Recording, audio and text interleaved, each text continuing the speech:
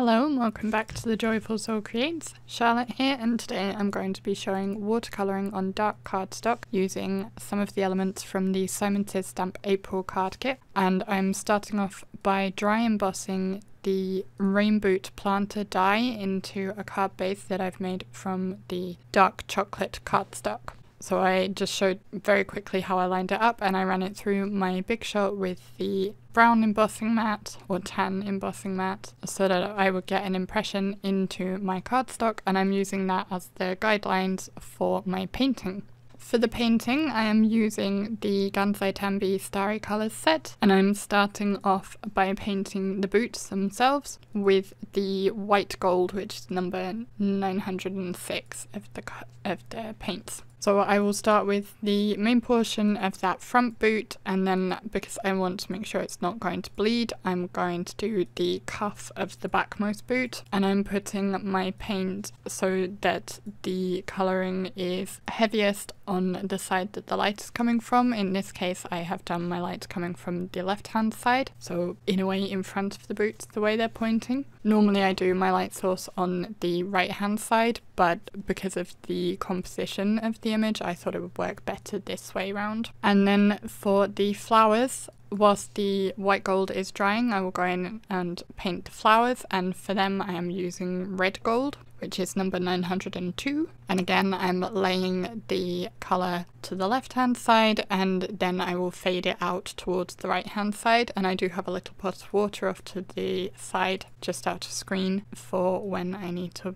wet my brush. And I'm using the embossed lines as a guideline for where the lights and shadows should be, so I know where I am painting. Some of them are not so easy to see on screen, but I could see them well enough as I was working on the painting. This card is actually somewhat inspired by a card I made previously with the, I think it was October kit from last year. I created a floral card with this same colour palette on dark cardstock. I believe I used black that time, and this time, as I said, I'm using brown. But either way, the metallics look really good on dark cardstock, and I thought I'd have another go of doing it because that is one of my more popular cards that I have made, and I just really enjoyed the technique. That's why I thought I'd have a go at that again. And I will link to the video if you'd like to check that one out. There will be a link for that up in the top right hand corner. Obviously this cardstock is not watercolor cardstock. I don't believe you can get watercolor cardstock in colours. I could be wrong. If you're aware of any, feel free to drop me a comment below. So I'm just having to be very careful with the amount of water I use, because if I use too much water or go over it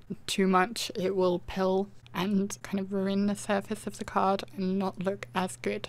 So I'm being very careful with that. And I will just keep working at the flowers until I am happy with them. I felt like there was a bit too much paint in some places, so I just went in with some clean water and then dabbed it up with a tissue just to add some of those shadows back in and give a bit more definition to the flowers and the petals. Then I'm going to paint the cuff of the other boots now that the rest of the white gold that I'd already done has dried. There is no longer a risk of them running together. I'm not an expert at watercolouring. I do have a tendency to end up with my colours running together because I'm not patient enough with working on the different sections. So it was good to do the flowers whilst I waited for those sections of the boots to dry, because that gave me something to do in between so that I didn't have to be patient and waiting. I think I struggle most when there's nothing I can do whilst I'm waiting, and either I'd have to go and find something else to do or just sit and wait. And generally I like to try and do my cards in one sitting, so I don't like having to go and find something else to do whilst I wait for it to dry.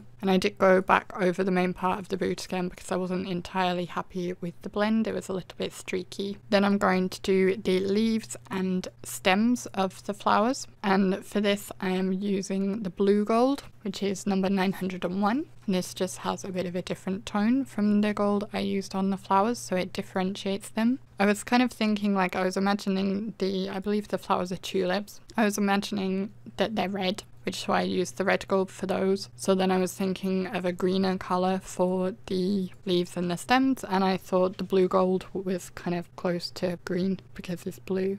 Does that make any sense? I don't think that makes sense, but that was my logic, if it was logical at all.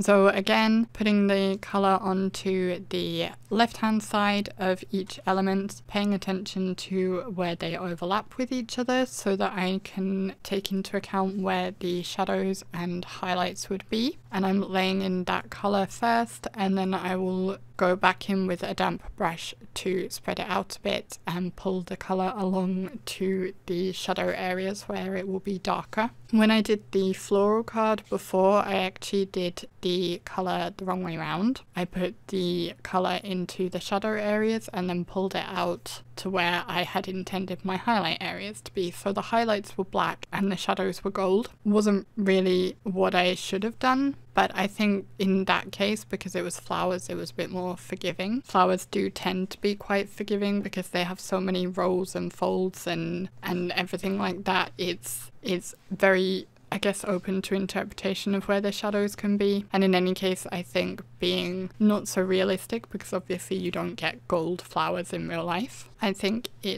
because it's like more abstract, I think it's easier to allow those mistakes without them looking unrealistic. I don't know if I'm making any sense. I think I'm rambling. Having completed the boots and the flowers and stems and leaves, all that's left to do is the soles of the boots. And I decided to bring in another colour here, so I'm using the light gold, which is number 905. I did for a little while think about whether I should paint the boots one of the other shades of gold, because I wasn't sure if the white gold was too white. I felt like maybe it was too silvery and maybe I should tie it in with the other colours more. So I played with the idea of using the yellow gold or the champagne gold for those, but in the end I decided to leave them as the white gold. And I think maybe it works because it differentiates them from the flowers and everything a bit more. Let me know what you think about that. Should I have done them more yellowy, or do you think the silvery white gold works well for them? I'm going in again and picking up some more colour from the flowers to add a little bit more definition to them because I felt they were lacking it a little. And then I also neatened up around the leaves and did the same thing, adding some more of those shadow areas and picking up the colour where necessary. I did actually miss a bit behind the frontmost boot where the white gold had kind of gone over the edge very slightly. I didn't notice that until I was editing the photographs, so hopefully that means the recipient won't notice it. It's only a very small mistake and it's a handmade card and mistakes happen with handmade cards, so I'll try not to worry about it too much. I can be a bit of a perfectionist though, and I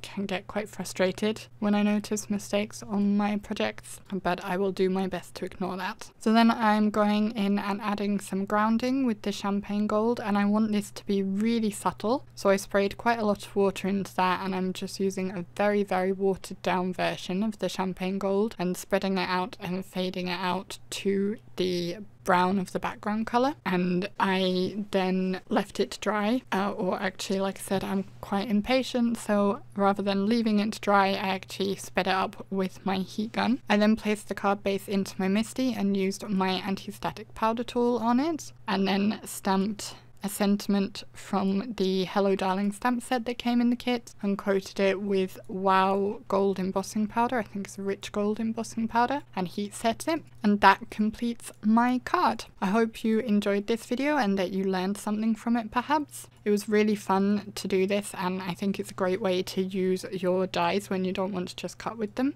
If you did enjoy this video, I'd love it if you'd press the thumbs up button, and if you didn't, then the thumbs down button is right next to it. Leave me a comment below and let me know if you have tried this technique of watercolouring on dark cardstock, and maybe which of the cards you prefer. Do you like this one, or do you like the one I had made previously more? If you're not yet a subscriber, I'd love it if you could subscribe. There's a button on screen you can press for that. I do have one more video planned with the April card kit, so stay tuned for that coming hopefully this week. There are a couple of other videos on screen now if you'd like to see more from me right away. Otherwise, I will thank you very much for watching, and I will see you again next time.